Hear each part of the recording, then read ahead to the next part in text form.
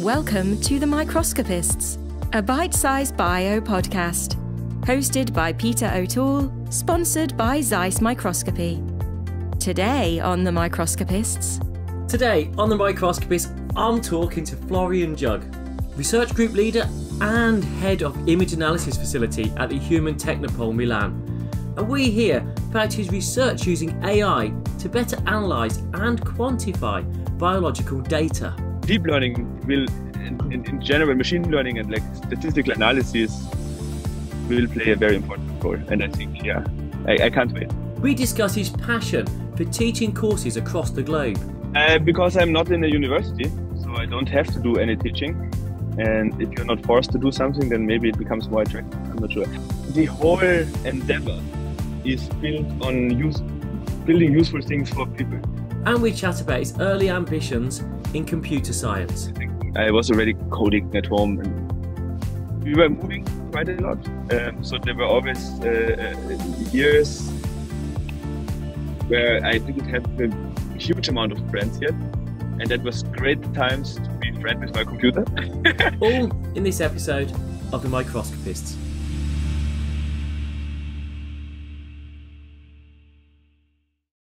Hi, welcome to the Microscopists. I'm Peter O'Toole from the University of York, and today I'm joined by Florian Jug, who is head of image analysis facility at the Human Technopole in Milan.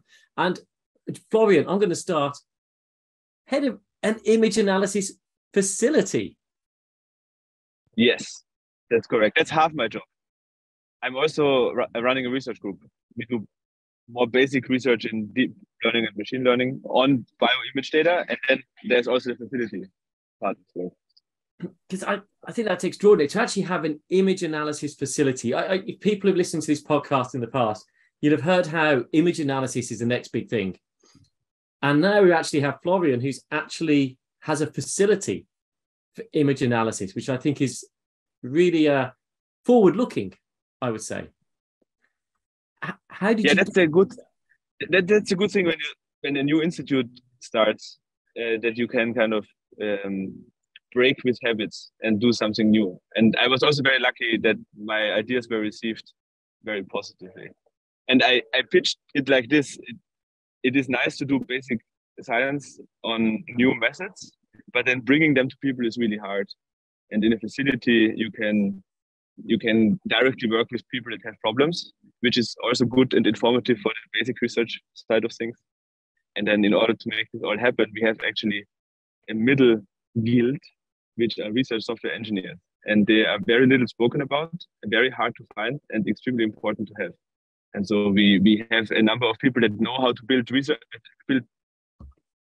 usable open source software, and kind of they take what we do, but also what other groups do, and give it as useful tools to our users.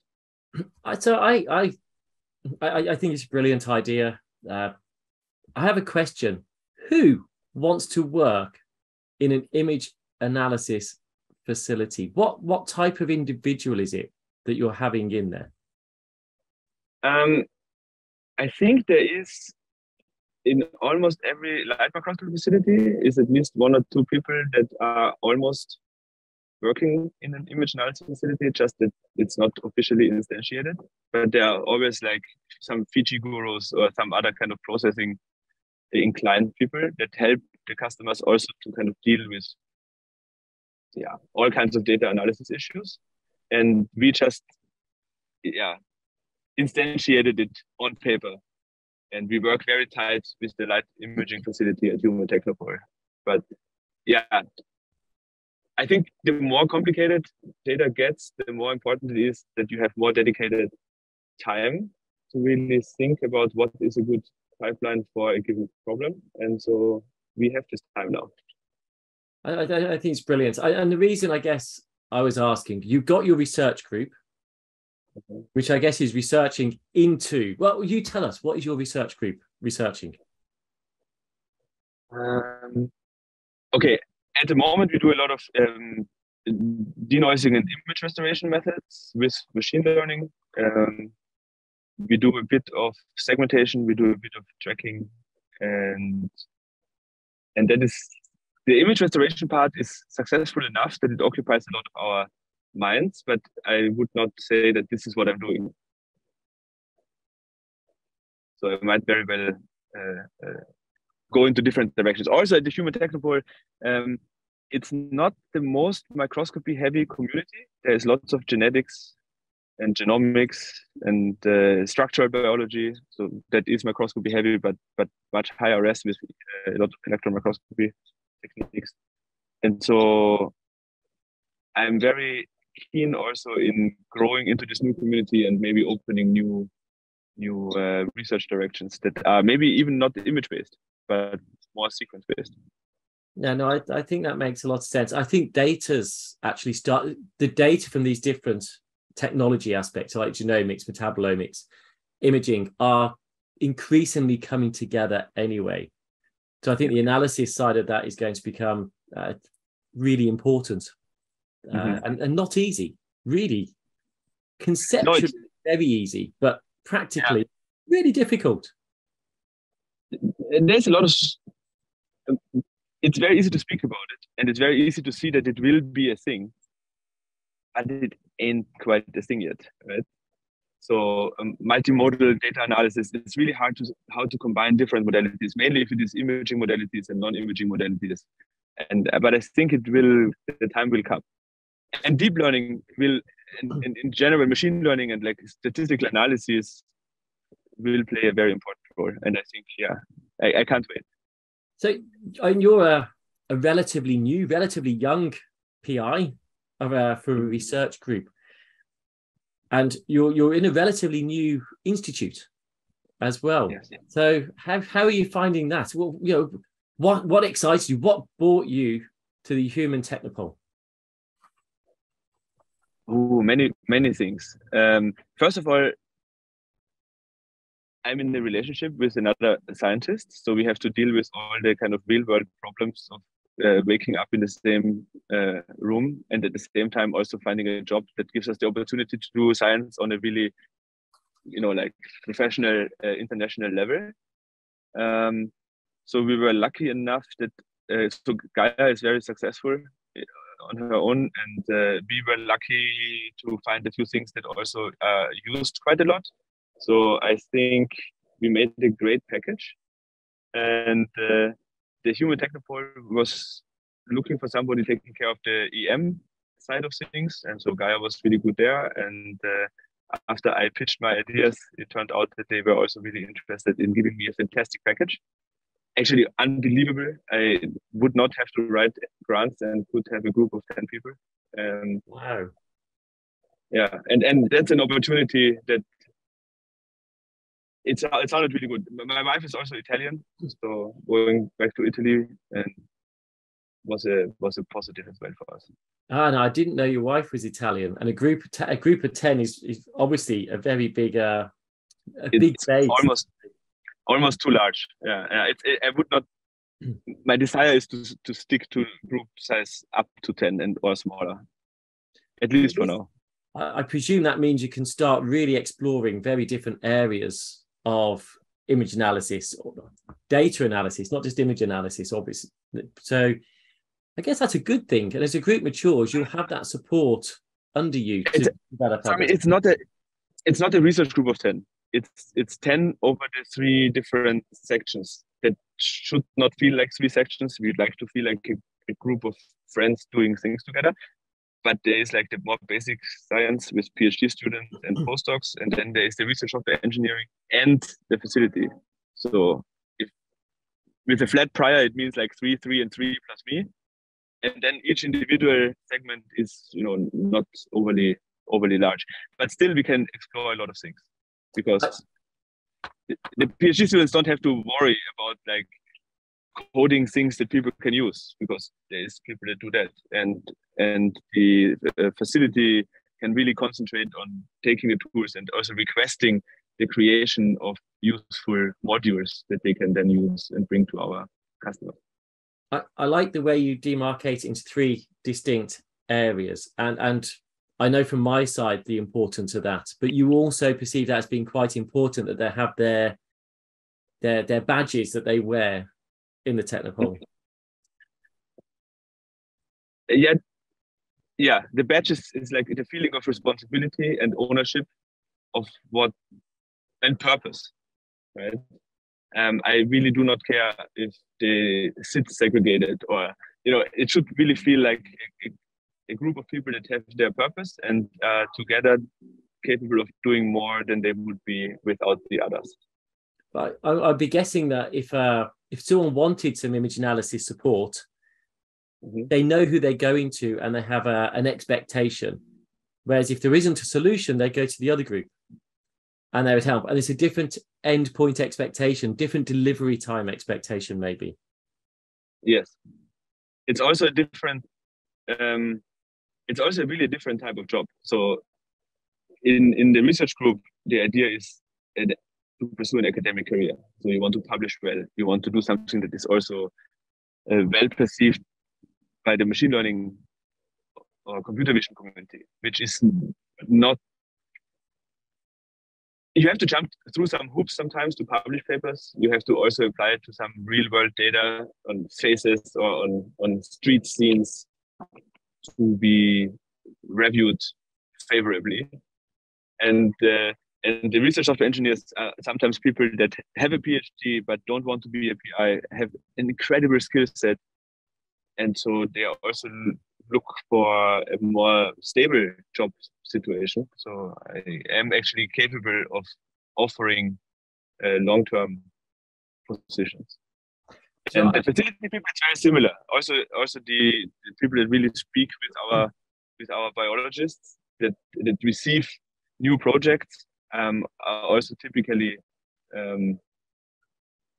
not at the age of a PhD student anymore, and they seek some kind of amount of ability to settle into a longer term life situation. I think that's a really good point. I've met resistance myself thinking about similar posts, sort of around the data science side, that why would you stay in academia for that salary when you can go, because of the skill sets they have, they can easily go to industry, to their commercial markets, the money markets, banking markets, and make a lot more money than they can in science. And yet my argument there is academics stay in the academic world, but they could go off similarly into industry and make more money. But I think it's the freedom, the way that you have some, you have some influence over where your work goes, even within the facility itself. You have some influence of how you bring users in, and you're doing they're still helping primary research. They're still helping solve your cancers, your stem cell research, your ecological research. They're still having all those impacts, but with as a career. Yeah, this is really the ideal candidate, where it really buys into the mission of supporting the life sciences to do a better job, to be creating methods and tools and creating interactions and collaborations that help to make the most out of the available data. And it's really hard, mainly in the research arm of things, where I would like to hire postdocs that could very well go to Google or Amazon or Facebook. And these jobs are not boring.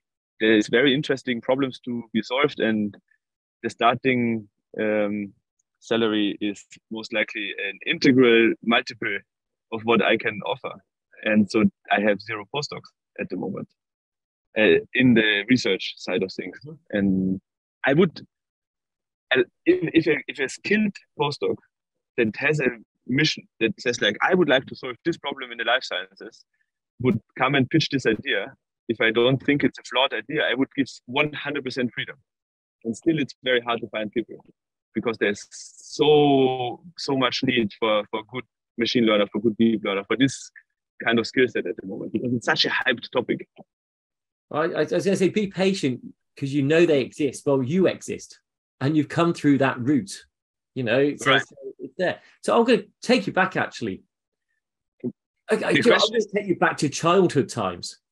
When you were young, 10, 12, what did you want to be career-wise?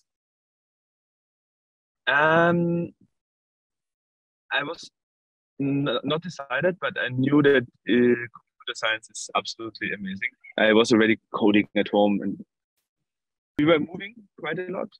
So there were always years where I didn't have a huge amount of friends yet. And that was great times to be friend with my computer. It sounds so sad, but it was really a good time. I didn't regret it. Right? And then it kind of was interleaved with times where I did have lots of friends and where I went out a lot and where I was not a pure nerd. Sorry, airplane. So that I will end up what I do now was not planned from very early. So when did you realize? So you're into your coding. My son's a computer scientist with maths, and who knows where he'll end up. He's getting there now. I think he knows where he wants to go. But what was your degree in? Is that computer science? I studied computer science, and I have a minor in logic and philosophy of science. And that was in Munich, is that correct? Yes.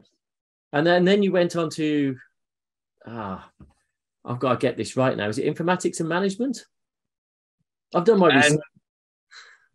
No, from Munich, I went to Zurich, and I was joining a group that does a lot of discrete mathematics and extreme properties of random graphs. Don't ask what it is. I mean, I could explain it, but you wouldn't want to know.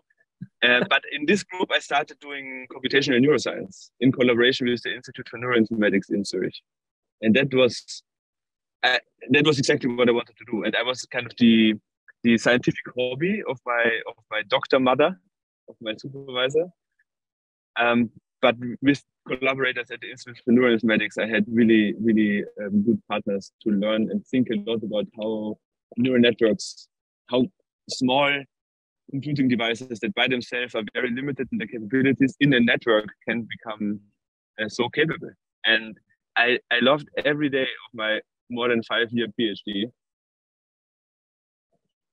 But after 5 years, I looked back and asked myself, how much did I really learn about our brains? And it was so little that I expected that it would have to be like 700 years to make a real dent. And then I switched. They are complicated beasts, aren't they, as brains?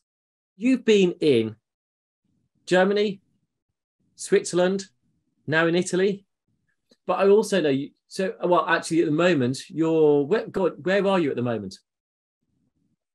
Oh, at the moment, I'm in Woodsole at the MBL because it's actually the last day of a 2-week deep learning course we're teaching for microscopists to help them kind of understand this new technology and how to maybe use them on their own in the future to help their own analysis. Yeah, and you have a T-shirt to go with it. So gosh, but this T-shirt is actually you can see here. It's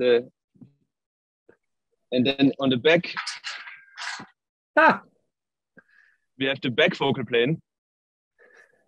And that is not from this course. This is from a microscopy course where I'm in the lucky position to also teach every spring in Cold Spring Harbor. And we acquired this on a scope that we built with the students.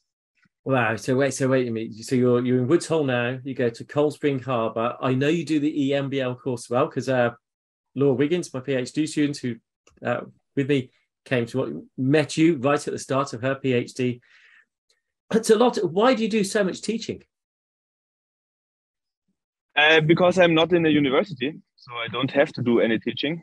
And if you're not forced to do something, then maybe it becomes more attractive. I'm not sure. No, I do a lot of teaching because it is really a lot of fun. And the whole endeavor is built on building useful things for people. And how would I know what is useful for people if I would not speak with people? And this is a good way to get this, to understand what are open problems, what do people struggle with. But at the same time, it's also just a huge amount of fun to teach in places where really motivated students go, where you have, this like can-do spirit, the unbroken young love for science. It's amazing. I love it. Yeah, I think you're right, actually. If you think about undergraduate lecturing, they choose a course, but they don't necessarily think that each module is perfect for them. So they're not all 100% engaged, whereas the courses you're running, people are volunteering or even paying to go on because they want to learn that speciality. So it is. And ultimately, I know from Laura when she came back, they're inspirational for the students. It enables them to step up. So watch out for her work. Also in segmentation and tracking, but something different that's missing at the moment. So looking forward. I was a student actually at MBL in 2015 for the physiology course, which is a 7-week course. And you start at 9 in the morning, and you have downtimes. It's but 7 weeks is a long time, and you get to know the other people really well. And it was transformative. Courses in like Cold Spring Harbor or here in Woods Hole, you cannot be the same after the course. You will be different. No, so actually I did an EMBL course, EMBO course at EMBL back in 2001, and that was very much career inspiring with Timo Zimmerman. And actually, I think Ricardo Henriquez was at that course as well as a student. So I don't think he was in a different group, but I think we were at the same course together, which we hadn't realized at the time. Yeah, Ricardo runs actually an EMBO course next month in Portugal, and I will also be there for a couple of days. They're just brilliant, and thank you for actually running them. So there we have it. That's where you started. That's where you got to. Where do you see yourself heading? Okay, I'm the first time in a situation where I actually could stay physically in Milano for many years to come. If that will happen or not, God knows. The whole facility plus basic research thing is a bit of an experiment. There's very few, I don't know if anybody else that has a similar setup. I hope that this will prove to be extremely productive and fruitful. And then that might be something that is enjoyable for a long time. Or I grow out of it and would like to maybe make it help other people to do similar things and help the community to instantiate this model more often in different places. I'm not sure. So you never attempted into industry? Oh, it was tempting many times. But then I think I got protected from jumping into a better paid job with the opportunity to actually have weekends by being married to a biologist. You're telling me you get weekends? No, I would have gotten weekends if I would have jumped into industry in the industry job, right? But so I do have weekends. It's just there's always more to do, right? And I have a bit of an addictive personality, and I really like what I'm doing, and I like to do it well. And so science can be a very time-filling hobby. So yeah, good term to use. A job fulfilling hobby. So it shouldn't feel like work. Sometimes it does because there's always the stuff you have to do alongside it. So it's good to hear. Yes, you might do it at the weekend. It might intrude. It's not intruding because it's what you like to do. So thinking of hobbies, what other hobbies do you have besides science? I run a lot. I like running a lot. What's the distance? What distance would you like me to run? Go on. What's your typical training week, and what's your biggest events? It really depends. At the moment, I run maybe between 50 and 80 kilometers a week. That there is times where I run less, but there is certainly also times where I run much more. And my goals are anywhere between a fast 10K, which is actually really painful to train for, or a very slow and relaxed 24-hour race. Or 100K race. Okay, so I see now you're at. I am very similar. My latest medal just there is a 24-hour run. Amazing. Yeah, I did only one, but it was actually really a lot of fun. Also, the preparation is really interesting because you have to really get to know yourself and ask yourself, what might I crave? What might I be able to digest and want to eat and not vomit? Or have other problems, which I encountered actually. How far did you cover in the 24 hours? Too little to be proud of. 140 something, 141 or so kilometers. So maybe you should come over and we should do this one, which is just down the road, not far from here. Our target was 100 miles. Yeah, I of course also wanted to do 100 miles, but I kicked the stone really hard in the first marathon. And then the second marathon, I thought I just kicked the stone.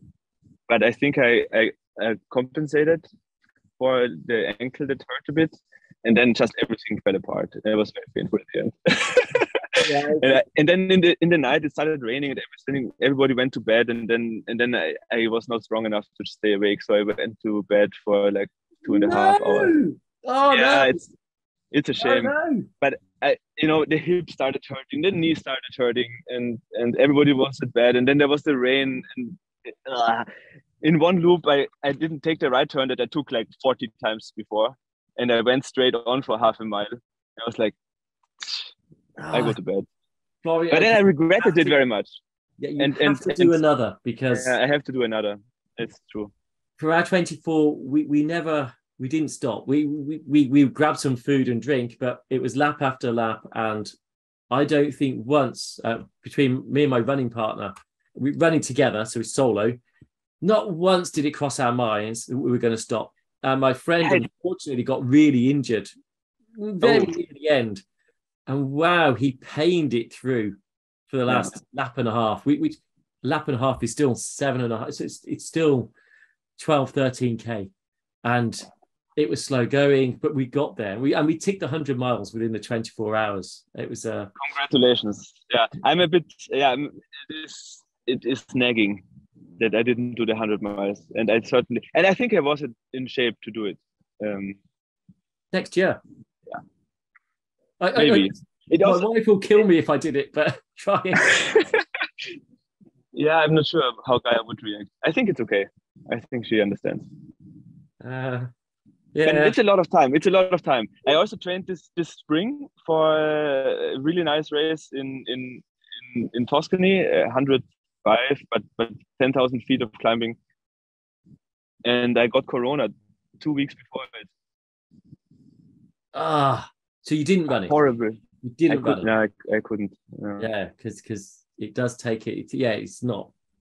I ran on Corona, but short distances only. I was lying in bed for like 10 days, and it was 2 days after, and it's not the best tapering to not do anything. No. I didn't do it. I was also anxious. I didn't know how I would react, and then I would be too headstrong to stop, even if I would feel something, and I was not sure if this is a good idea, so I didn't do it. But I'm in great shape now. Which is good. It's only consolation. I was meant to do the 24-hour run last year, but I broke my ankle the Monday before it. Oh my God. So all that training, and it's insane training, isn't it? It's so much discipline all out the window like that. But we were back. Anyway, moving on. What other hobbies do you have? I really like to do pottery. And even hobbies for us, they really come in phases. At the moment, it's a pottery high. And then there's photography, which is at the moment at the almost all-time low. So you have a picture, I think, of your pottery. So yeah, I do. Flash that on your background for us and tell it, because surely this is your photography and your pottery together if you took the picture. Yeah, I took the picture, but with an iPhone. But I do like taking pictures, and it's a really beautiful way to kind of share your way of seeing things. So let me see the background and effects, and then here we go. Do you know, it really does. Honestly, I can now see it in large. It looks like a naan bread. Yes. It is really. I like this doing these things because you want to control the shape of the object very precisely, and then you glaze it and you put it in a wood firing kiln where you have very little control of how the texture would evolve and how it will get out. So you kind of combine your unreasonable desire to control the world around you with the willingness to give your precious piece into a very uncontrollable final process. And we fired the kiln ourselves, which was the first. So we were like, it's a 5-day process. There's like more than 2 days of stoking the kiln, which is the oven. This is also why people say I'm stoked, because you're kind of fired up, I learned. And it's 1300 degrees Celsius, which is a huge temperature to reach only with burning wood. So yeah, it's amazing.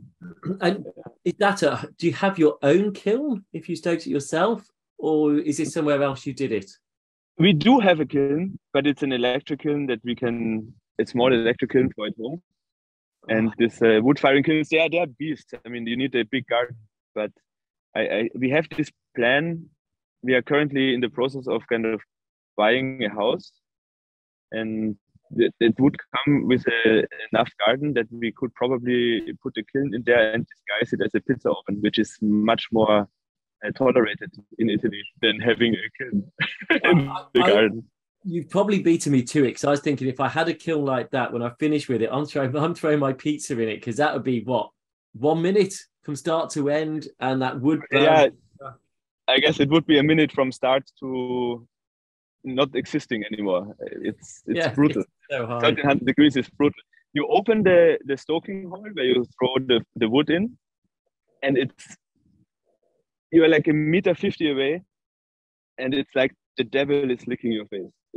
It's so strong. You have no notion of it. It's incredible. Wow. So how long have you been doing pottery for? I started during my PhD in Zurich before I went to Dresden. So it's a long-term hobby then. It's not, you said it goes in waves and cyclic, but this is quite a long cycle. Yeah, 12 years. We are in maybe cycle 4. So does that mean you've gone out of pottery and back into pottery over that time? Yeah, absolutely. What got you into it?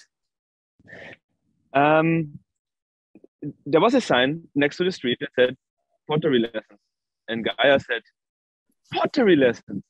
And then I thought, oh, she responds well to pottery lessons. That might be a good present for her. And so I gave her, we went to these pottery lessons for a long time. Actually, it was,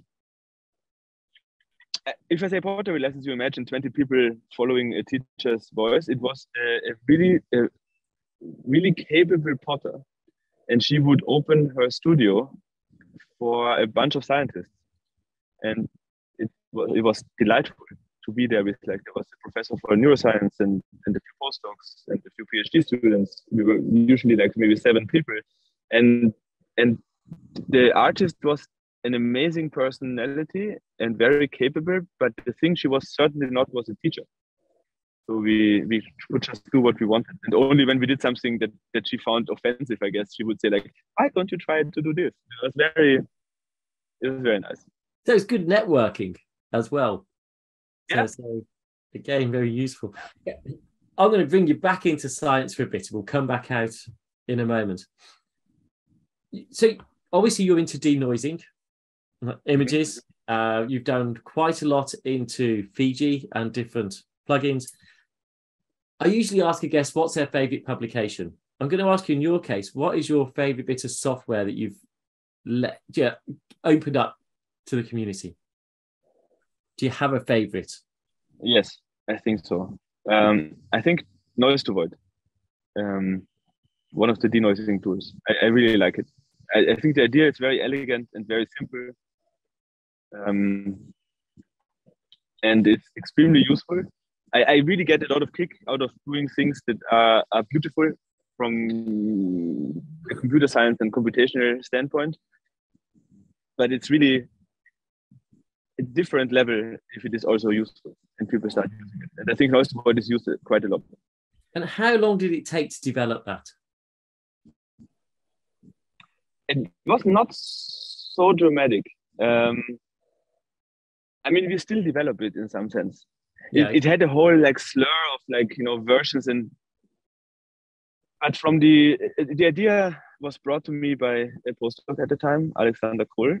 He looked at the care work which came before that did image restoration, and he was like, but we don't need ground truth. We can do that self-supervised. We can just take a body of noisy data and figure out how to denoise it if the noise is pixel independent, with shot noise and voice, so shot noise and Gaussian noise and peanut noise is. And from the moment where I said, nah, are you sure, to the moment where we published was maybe 5 months. Wow, that's really fun.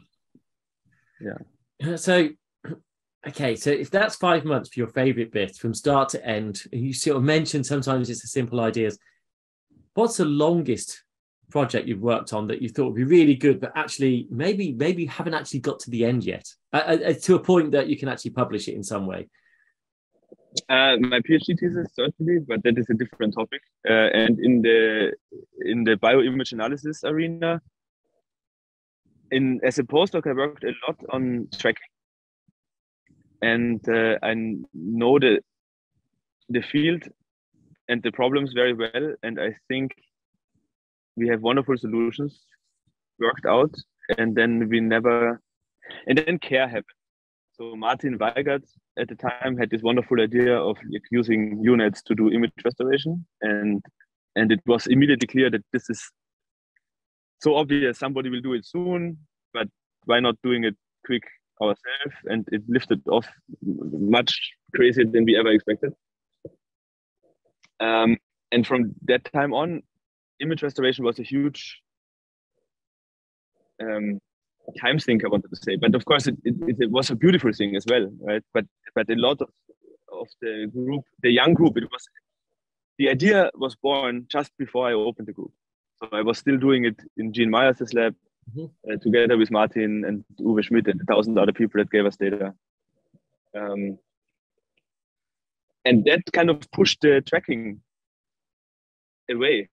And only now I have a first student again, and we want to look into tracking a bit more. And I'm actually excited that it comes back, but it's years, right? It's 5 years or something. I think it's just fascinating. I think if any PhDs or lay audience are listening, that sometimes you have a great idea, but it can be really hard work to get to the end, and then something else can come in so simply and get to fruition really fast. It's just science is. It's just an almost, you can't predict how long something can take in science. It's really complicated. You know these machines where you throw quarters or whatever country you're in, coins in, and they fall on this like platform, and there's a small thing that kind of shifts them in front, and then they are like at the edge, and they are like, it cannot be more than one coin until it falls, right? It's like, it's there. Come on, give me one coin, give me a coin. And you try, and they fit more and more coins, and it just doesn't fall off. And I think science is a bit like that, because noise to void would not have happened in this short period of time if it was not built on top of a lot of thoughts and thinking and coins that did not fall off the edge, right? I love that analogy, because as you say, sometimes you put your coin in and nothing comes out, but you keep going because you can see the big prize. And sometimes you put coins in and you'll get one coin back, or maybe you'll get a few coins back. And you think, no, I'm not stopping yet. I'm going to keep putting, because I can see the big prize. That I think, and that's a really useful analogy, because there comes a point, if you keep waiting for the big prize that sometimes never comes, that data never gets shared. That work, that research never gets shared. So there's a point where you have to publish, release the work. And as you say, what you've done with some of the denoising stuff is you then keep on iterating and polishing it. You don't wait for the perfect solution, because ultimately the perfect, I guess in your case especially, the perfect solution is honed by the people who pick up your software and use it and feedback. Yep, I fully agree. Science is such a weird thing, right? It's a search algorithm. We search for things that were unknown before and unknown now. Or in my métier, it's also finding things that enable looking at data in different ways, or kind of make your life easier to discover things hidden in microscopy data or hidden in data in general. And it's so weirdly implemented on a social community. And it pays off to be persistent and bang your head against the problem, even if it resists at first. But there is also problems that will resist forever. And I think it's a really delicate balance. Do you go on, or do you kind of realize that it will not happen? And if you do that too fast, then you will never penetrate very deep, because you will kind of try, and usually it's never super easy, right? So you need to persist. We would call it branch and bound in computer science, right? You branch into different ideas, and then you bound the ones that are hopeless. But what is hopeless, right? The solution might be just one thought away. So and then there's the importance of having multiple branches, and not just one route, because, as you say, some things don't work. So one of the reasons that so much of your work has been so widely adopted is a lot of it is freeware. You know, you put it out open access to what you're developing. Why did you choose that route over binding it up and selling it onto one of the big companies as a commercial product? That's a really good question. Okay, there's so many thoughts in my head. How do I linearize that out in one stream of thoughts? It's the only way to be really reactive. Open source software can be messy and disgusting, but at least it is adapting fast to whatever needs to be done, right? Fiji is the most wonderful, shitty piece of software, is what I often say. There is a thing for everything. And if you would have a new tool or a new data modality, if a new microscope comes along, there will be a plugin that does something meaningful with it relatively soon. Somebody will do it. Oh. Do you hear the tower? Only vaguely. Or Okay.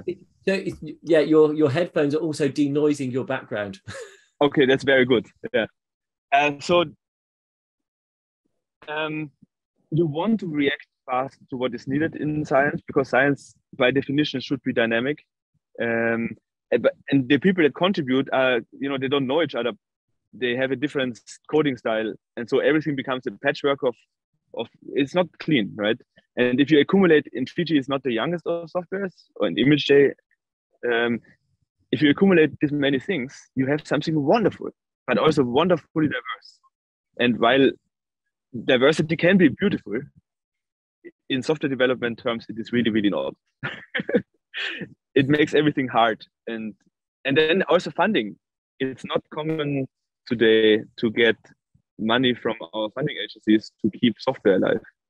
And in Germany, we slowly start. And I have no idea why I say we. I guess because I was there for the last 10 years. The DFG now starts funding software maintenance. But that's really, really uncommon. And I think we have to do that more in the future.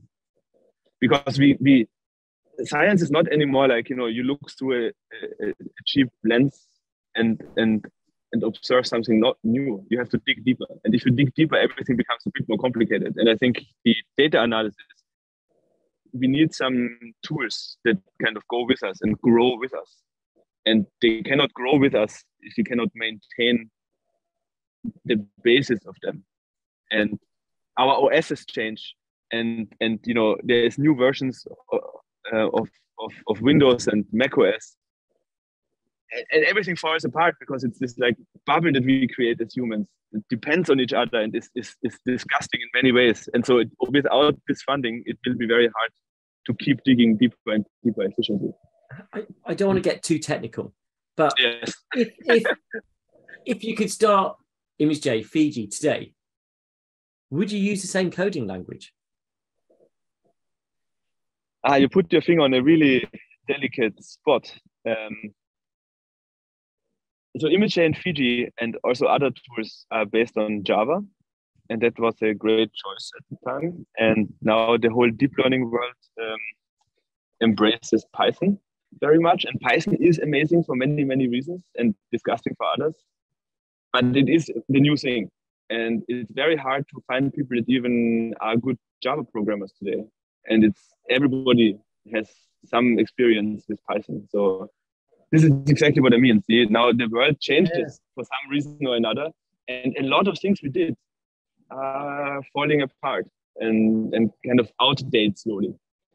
Which is kind of why I was asking the question of, it's how do we migrate from using Java based into Python based? Because so much, you said, so much exists in this sphere of ImageJ based under Java, but a lot of the new scientists, a lot of the new scripts are going to be coming up under Python, and they're not going to be that compatible. So do you think a second BGP for Python will come through and they'll coexist and then slowly migrate as people patch things across or duplicate things across? Essentially, this is what has to happen. Yeah, we have to redo a lot of things. And it sounds horrible, but on the other hand,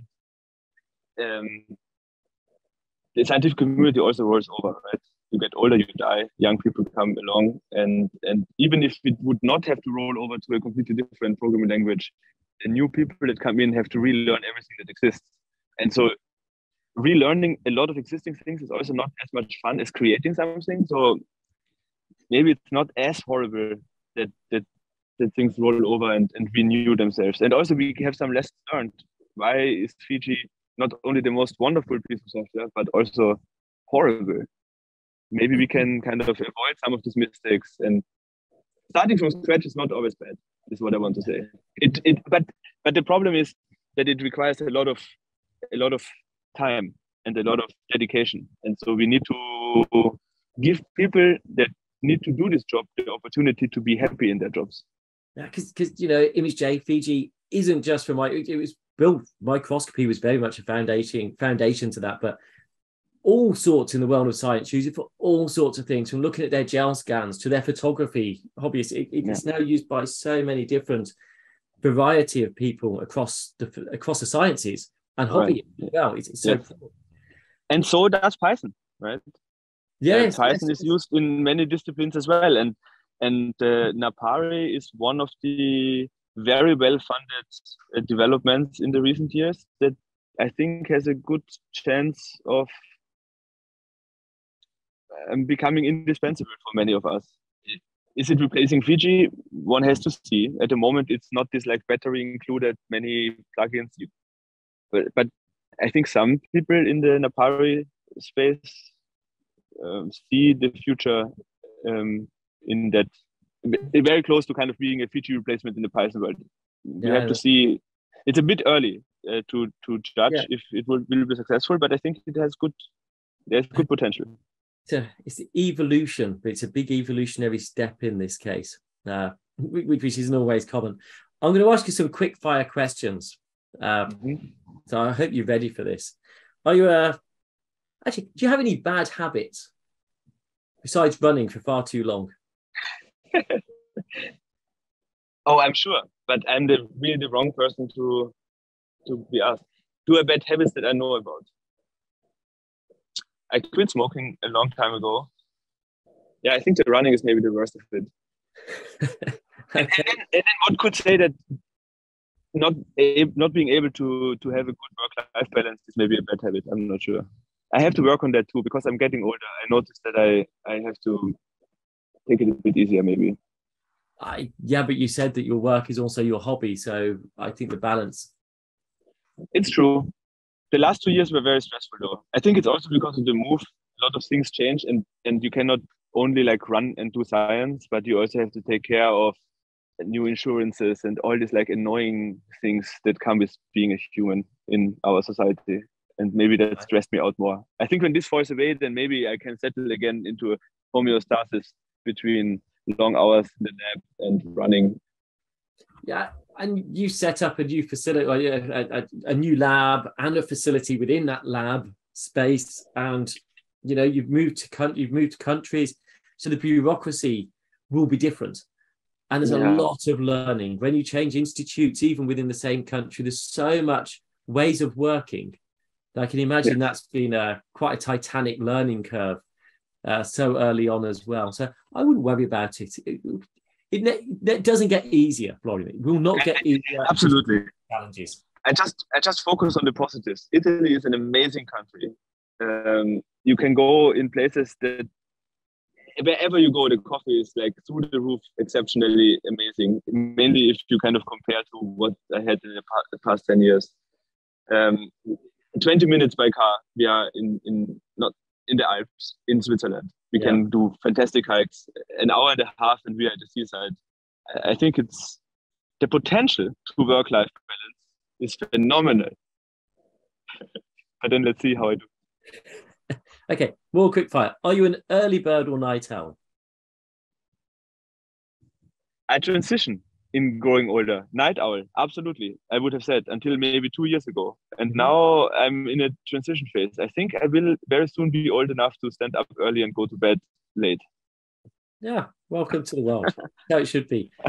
PC or Mac? Mac. Mac. McDonald's or Burger King? Burger King. Really? Yes.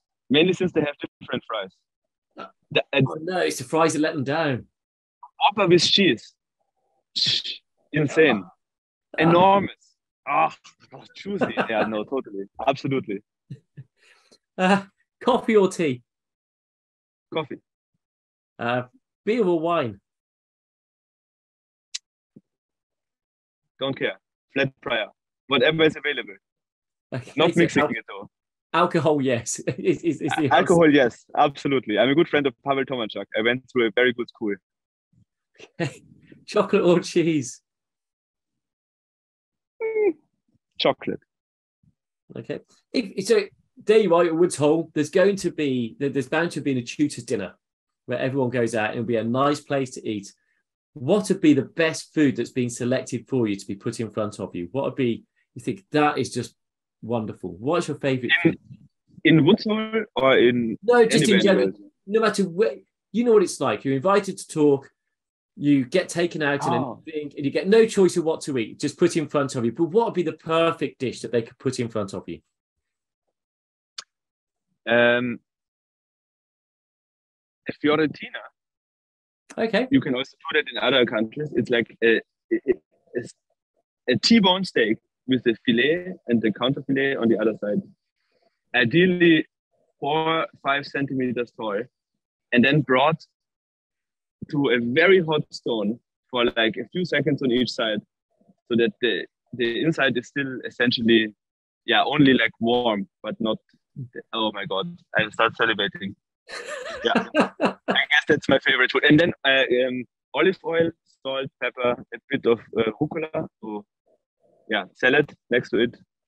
Best thing.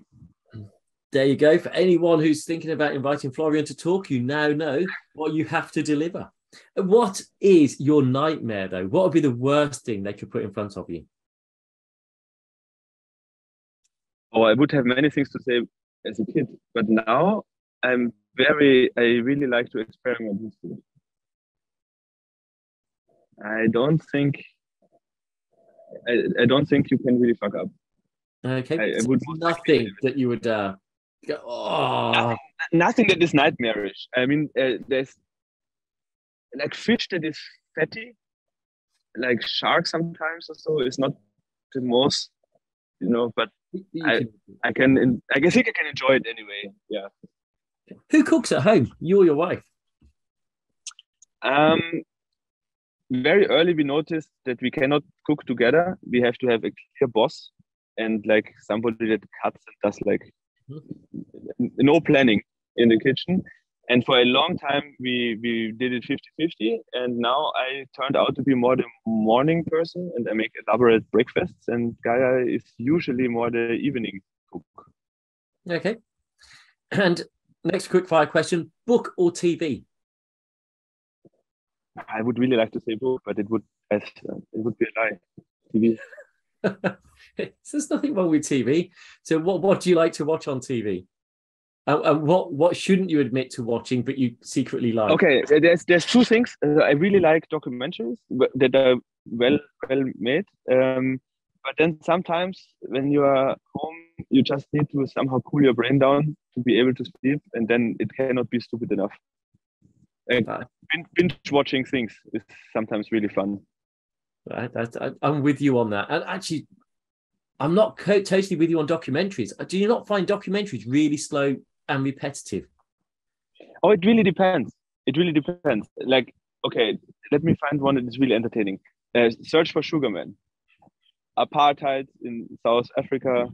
There is one album that is getting bootlegged, and every household has it, but nobody knows who the artist is, and there's just like rumors. Then apartheid ended.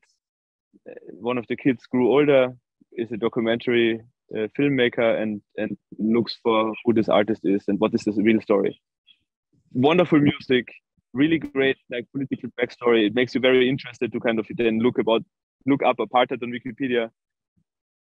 But it's very entertaining at the same time, and it's a real life story, right? It's such a crazy story. A whole country doesn't know their favorite artist that kind of defined the generation. It's just insane. I like it. The reality of it is what gives the appeal. So thinking of favorite artists, what's your favorite music? Oh, that's also a really mean question.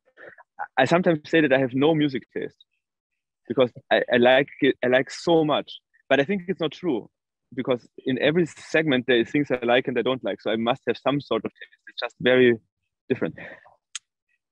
Coding works really well with like metal, for example, right? Now, who was it who mentioned?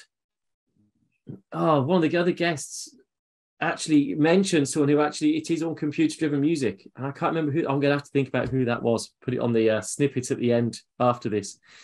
But then sometimes you can also code really well with very monotonous electronic music, but it has to be like a beat, because at least when I code, I get in this flow state where you really kind of, think fast, and it kind of gives the pace of your thinking, and love it.